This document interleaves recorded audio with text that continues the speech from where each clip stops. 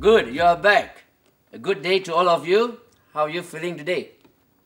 Well, I feel great because we are going to study this morning resolving a force. I call it part 1 because basically there are 2 types of situations for us to resolve a force. And in this situation, you find that this is the first type of a situation whereby we have an object that is placed on an inclined plane.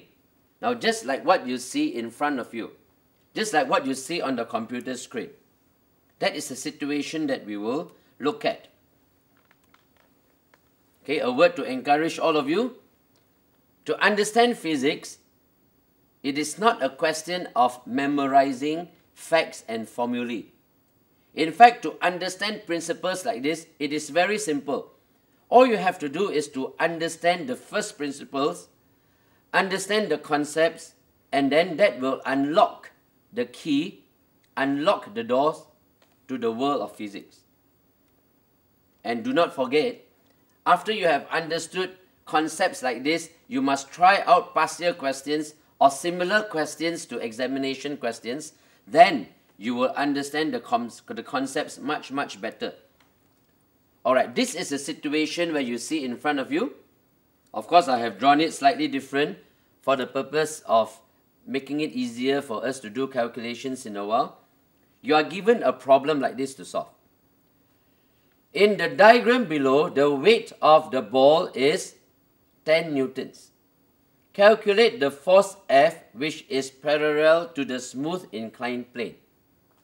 In other words, now you are given the weight of an object like this, like the ball, same weight, 10 newtons. But as you hang this to a spring meter or to a force meter, the spring balance, you will notice that there is a certain force acting in this, along this inclined plane. So the reading that I have here, I'm not going to tell you what reading it is, but this reading is actually the reading of F, which is in my question. You see the point now? Can you relate the two? So the reading here in the spring balance is actually the value of F that I am asking you in the question. So let us now go to the first principles. I'll explain it.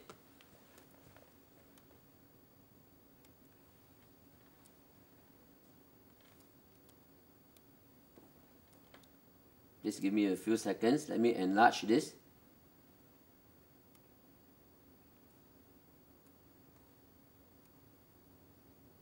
Okay, very good. Now I'm going to ask a few very important questions. What is the weight of this object? 10 newtons. Just like in the question, it is 10 newtons.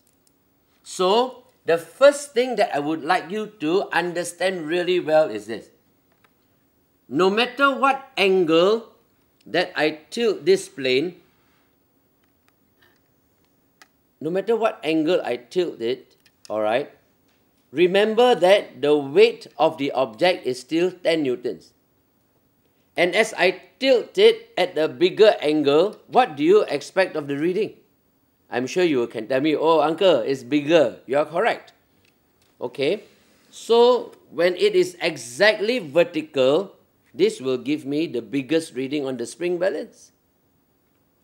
And remember, in this inclined plane, the reading on the spring balance is the value of that F that we are working out.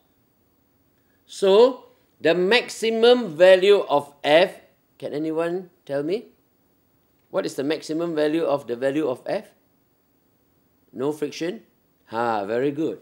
I heard some of you saying, it is 10 newtons, uncle. You are correct. In other words, what I'm saying is this. The value of F can never be more than 10 newtons. Because 10 newtons is the weight. You say, okay, uncle, I understand. Can you now explain to us why you are explaining that with so much emphasis? The reason is this. Let us take a look at the diagram now. We have to construct a triangle so that we can calculate the value of F. What I'm saying is this. Many a student makes this mistake. Alright, I'll show you the mistake that is being made. Many a student, they will just conveniently complete a triangle and they say, alright, this is F, okay, this is the weight. Do you know what I mean? Now, if a student were to use this as the triangle, can you please tell me, you calculate F here, obviously, in this diagram now, F is more than 10. But just now, what did we say? F must never be more than 10. It can never be more than 10. So, in other words, we need to erase this. Alright. That is wrong teaching. Okay. Or wrong learning. Some students make the mistake. Remember, F can never be more than 10. Very good. So then, what it simply means is this. I can construct a triangle. This is the triangle. I am going back to first principles. Can you see it clearly now? This is my triangle that I'm working up. Alright. If you want, I can give it a little bit more color. This is the triangle that I'm going to use. And in this triangle, I want to calculate the value of F. Very simple. From this triangle now, first thing, we need to work out what is the value of this angle. What is this angle? Can anybody tell me? What is this angle here? I color it. This is 90 degrees. This is 30. So what would this be? Okay, you say 60. So what would this angle be? This is 30 degrees. Alright. So now I will erase the 60. Less distractions. Okay. So from this triangle now, what would be our trigonometry function equation? F divided by 10 newtons equals to sine 30 degrees. Alright, let's write it down. F divided by 10 newtons. This will give me sine 30 degrees. So what is F? F equals to 10 newtons multiplied by sine 30 degrees. This gives me 5 newtons. You see the picture? Did I memorize any formula? No. I work it from first principles. Hey, what about the value here?